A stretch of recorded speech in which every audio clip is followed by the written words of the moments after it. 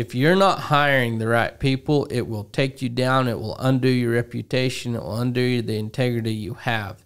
And I've learned this the hard way too many times.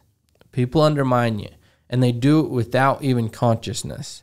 So you have to be the one in the you have to be the one that realizes that's what they're doing. They're not gonna most of the times they're not going to even know that they're doing it until it's done. So if you have that gut feeling that you need to keep a close eye on this person because there might be an undermining, super important you do that. And have 3 or 4 interviews. I've hired 3 great people in the last, well, I've hired more, but 3 in particular that I hired after 1 interview. So this last one, and quite honestly, it's been the best one thus far, I interviewed him 3 different times. And I brought in other team members to help me interview him. Yeah. We went golfing with him and spent 4 or 5 hours with him to get a feel for that. And in just because golf, I mean, you're frustrated or you're good, you're you're competing, so you get a lot of experience with that individual. So give us a little bit about your experience on hiring people. That's probably one of the areas where I have learned the hard way or failed the most at, like hiring people without there's a lot of aspects to it. Sometimes you hire somebody that would be great at it, but then you don't have a good training program. So if you hire somebody that would otherwise work out, but it failed because you didn't have a good training program, or you didn't, onboarding wasn't right, or there's many different things that could affect the outcome of that hire. But getting the right people on the bus, as the good book says, good to great, getting the right people on the bus is, I think, vitally important.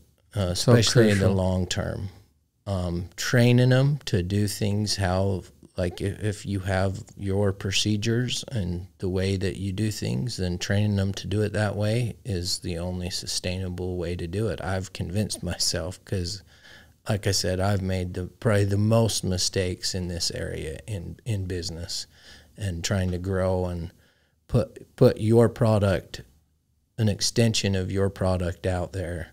If we don't train the right people and have it done the way that your vision in the very beginning was intended, then I think that's a crucial part of it. And it's funny that you brought that up, because that's actually our next topic, is training people, having invest in your team development.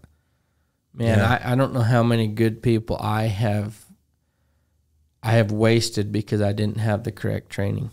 I didn't have the system and processes. They were all up here in my head. And it's not until I figure out how to get them out on paper and in a training system can they be repeated. Yeah. And so many people get so discouraged because it's just like, well, how can I please you, Nate? Tell me what you do. Tell me how to fucking do it. Like, how can I please you? And it's been a hard lesson the last year and a half. It's just like, damn, do I really even have a training system? And I quite frankly don't. But that's changing quickly, because that's in the office. Besides keeping the workflow going, that's number one important item right now, is to get our training systems. Put our SOPs in a training system and all that stuff. So that we flowed right into that very well.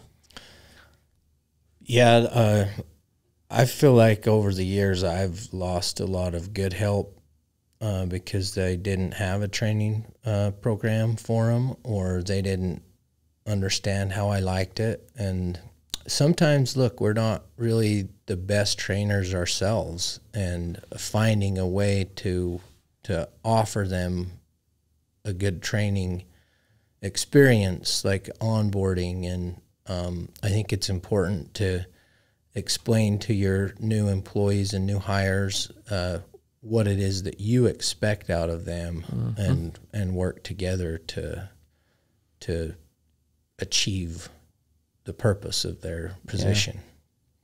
And it appears that all that will be taken care of in the right training system. It's just like, oh, we're hiring you for this description. Here's the training videos, and here's what I expect from you. And those training videos can do both of that.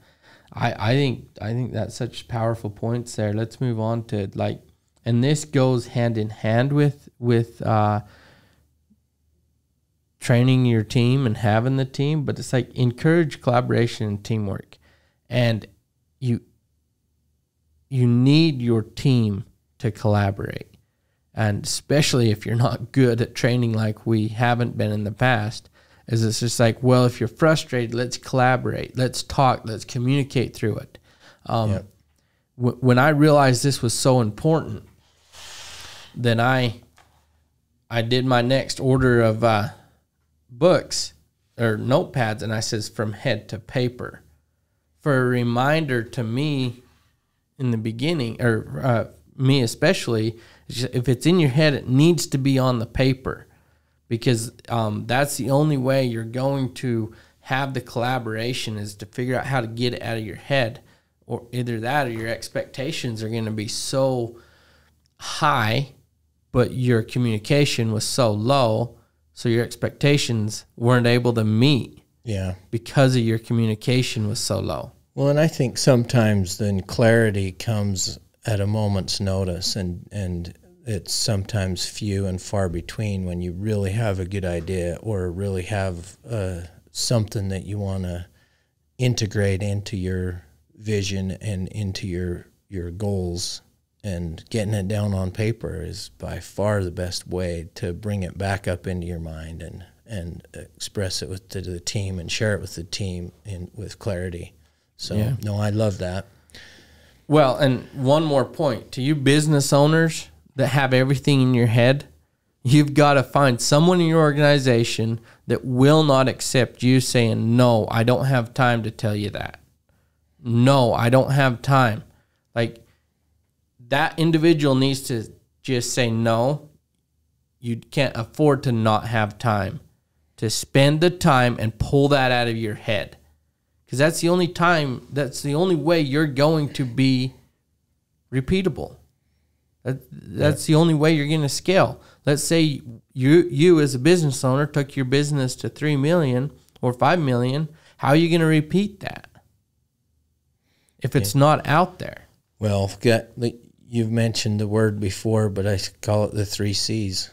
Communication, communication, and communication. So I don't remember where I heard that first, but it stuck with me, and it's so true. Like, you can't just, you can't even hand a project off to the next phase without great communication and paperwork and, information. The transfer of information is a huge part of construction, because there's the beginning phases from the first time somebody has the idea until somebody's living in the building or utilizing the building that you built. And there's so much communication in between that. It's crazy. Yeah. The same is in business. The same is in the workings of a business.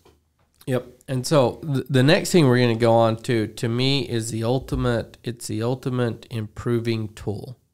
There's nobody out there that goes from point A to point A plus without this. And that's feedback. You have to be good with feedback. And you have to figure out ways to get feedback. Because people don't just offer feedback. You have to figure out ways to get their feedback. And you mentioned earlier, like, almost go through the back door and get their feedback. Yeah. It's like, that is the most important thing. You're not going to go from good to great without feedback. Yeah. Feedback from your employees, feedback from your customers, feedback from your vendors, feedback from your partners. Yeah. Most importantly, as a partner, who I strongly believe in partners, you need feedback. Everyone needs feedback. Even if you are the majority owner, you need the feedback. And if you don't like the feedback, you know, just change, like fix it. Have the courage to make the change and fix it. Sometimes conversations are hard. If it's an employee that that's a customer's not happy with, or if it's the way the job's going, have the courage to fix it is my suggestion. Don't let it go. I mean, too long before you address the issues, because that's a very vital key part to success. Well, and I'll go one step further, and if it wasn't clear, all you key employees, if your boss doesn't want your feedback, you're in the wrong room. So if you're scared to give your feedback, number one, that's probably your issue and you need to get over it. And then once you get over that feeling that you're scared to not give the feedback, and you go give the feedback and they don't like it, you're in the wrong room. You quit. Yeah. Go find someone that's good with your feedback, because that's the people that want to grow. People can't grow. People can't go from here to here without feedback and knowing what's keeping them down here. Yep. And I've always appreciated somebody that would come after a short tenure working or something, or you just hired them a month or two ago and they're like, hey, how have I been doing? Like asking you as their employer or their boss even, just how am I doing? What can I do to do better? That's for all you people out there that want to grow in your company. Like we've said, the feedback is crucial, and for you to go ask for it, that's a big step in the right direction. That says so much. As an employer that employs a lot of people, if that employee wants feedback, wow, I'm going to hang on to that employee for a long time at all costs almost, because that's the employee that has his goals right and he wants to build a better life for him. Yep. And so I just flood into those guys, and it's so honorable.